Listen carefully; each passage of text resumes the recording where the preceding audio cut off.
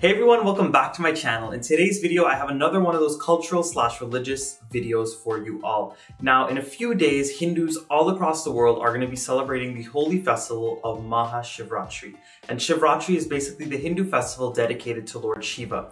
For all of you guys that do not know, Lord Shiva is the destroyer of evil, and he is one of the three main gods in the Hindu pantheon. You have Vishnu, who is the preserver in the middle here. You have Brahma, which is the creator up here. And you have Lord Shiva, of course, which is the destroyer. But on this day of Shivratri, Hindus all across the world, just like many other Hindu holidays, they make sweets, they make a vegetarian meal, they share their time with family, they pray. And what I'm going to be doing in today's video is showing you guys a quick little setup and the items that you will need for the Shiva Lingam Puja. For anybody who does Shiva Puja regularly, you'll know that the Lingam Puja is a very vital part of it. Now, the lingam is a representation of Lord Shiva. It also represents generative power in the world. Now, this video is very special to me today because I'm going to be collaborating yet again with Leah's Fashion and Religious House in Queens, New York. Now, their address is 11004 Liberty Avenue in Richmond Hill, Queens, New York. Make sure you all go ahead and check them out. They are a small local shop in Queens, New York, and they sell everything that you would need, not only for your Shiva Puja for Shivratri, but they sell anything for weddings, for any pujas or jandis. They also sell things for funerals. Any type of puja or prayer that you would need to complete, they have items for. I would really like to thank Auntie Crystal as well as her daughter Ashmani for helping me put this video together. And make sure if you all go and visit them that you mention that Matthew's Guyanese Cooking sent you. Now, the staff at Leah's Fashion and Religious House have a quick little message for all of you at home. They would like to wish everyone a happy Shivratri. May the blessings of Lord Shiva bring happiness, peace, good health, wealth, prosperity, and harmony.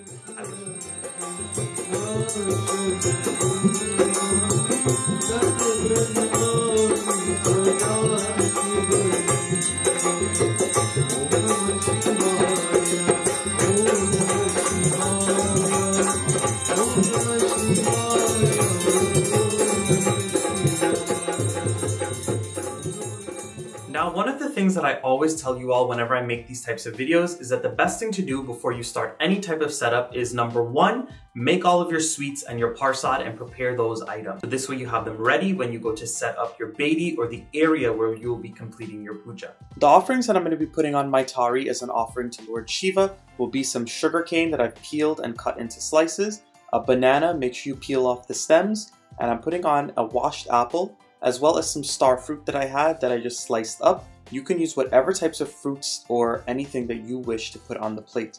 I'm also going to go in with a lot of pera. Remember, pera is said to be Lord Shiva's favorite sweet, and it is said to be his offering of choice. And of course, we're going on with our mohan bhog or parsad. And another offering that is usually given to Lord Shiva is pomegranate seeds or anar. Now, if you wanted to put the whole fruit on the thari, you can, or you can use the seeds like I'm doing today. And of course, being that this is an offering to God, you want to adorn it with a flower of your choice. Shiva's colors are usually purple, peach, blue, green, or white, as you see here. There's many other colors that people tend to use for him. Use whatever color flower that you prefer. And onto the thari, I'm going to be going on with a bael leaf as well. Bael leaves are something that is usually used for Shiva Puja. And this is the final thari full of parsad, fruits, and flowers to make your offerings to Lord Shiva. And the next thing you should always do before even starting that setup and after making your parsad is to go ahead and lay out all of the sarjam or the materials that you have.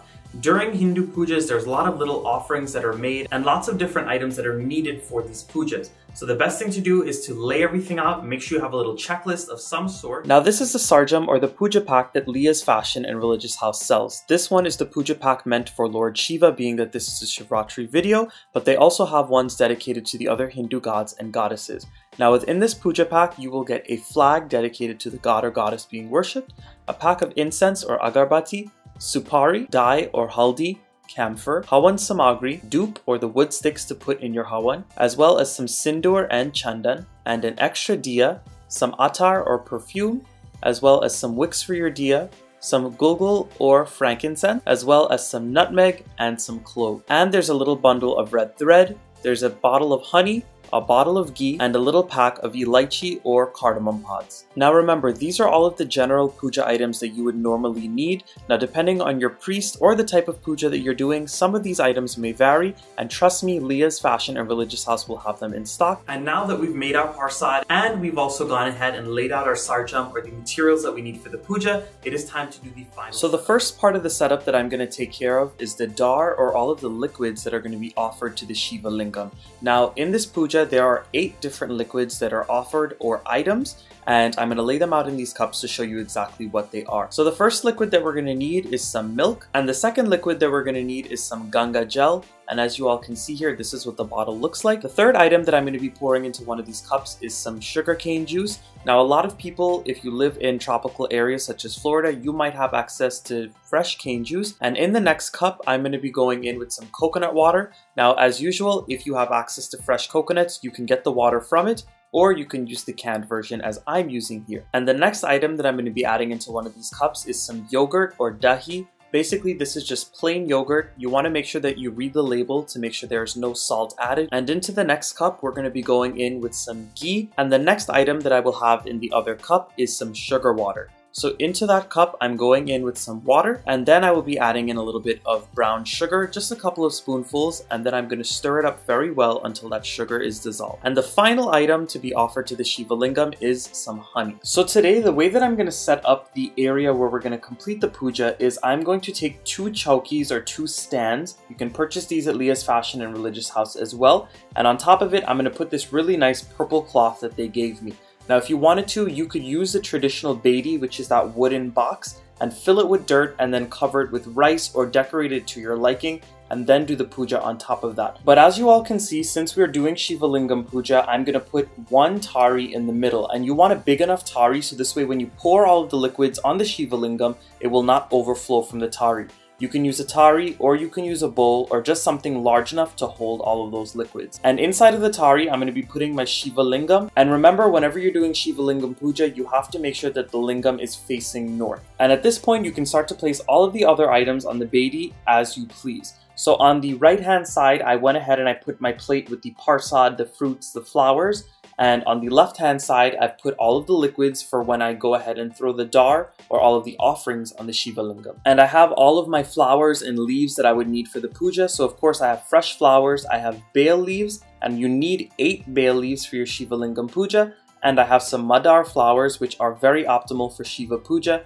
And I have some pan leaves. Now at the bottom of the structure where we're going to complete the puja, I went ahead and I laid out the flag that we need if we were raising it, and I laid out the tari with the leaves and the fresh flowers. And I'm also keeping a large lota filled with water because during any puja you will usually need extra water. And of course, with any puja you need a plate with your arti, or a little diya that you filled with ghee and a wick, and you've lit it. This is what you're going to do as you are giving arti to your family members after the puja is complete, or to the gods and goddesses that you are worshipping.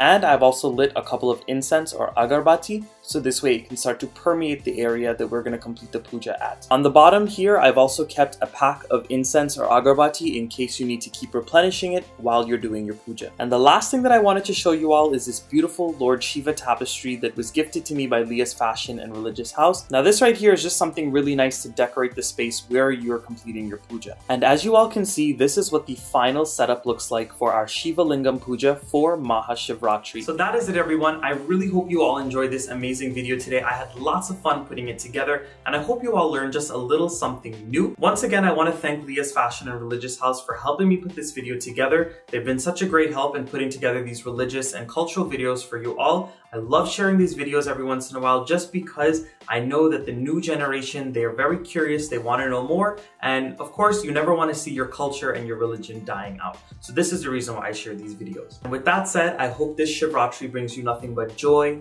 happiness, wealth, prosperity, good health, and of course I hope you make some delicious foods and items to share between your family, friends, and loved ones. May Lord Shiva bless you guys with his choicest blessings always and forever. I hope you enjoyed this video. If you did, give it a nice big thumbs up. Subscribe to my channel if you're not subscribed yet. Give me the Shivratri gift of being my newest subscriber and newest family member online here. And of course, drop those comments down below. Let me know what you would like to see next. And if you're interested in any of these cultural videos, go ahead and drop some comments and let me know which other ones I should be doing. I'll see you all again very soon in one of my next videos. Bye everyone.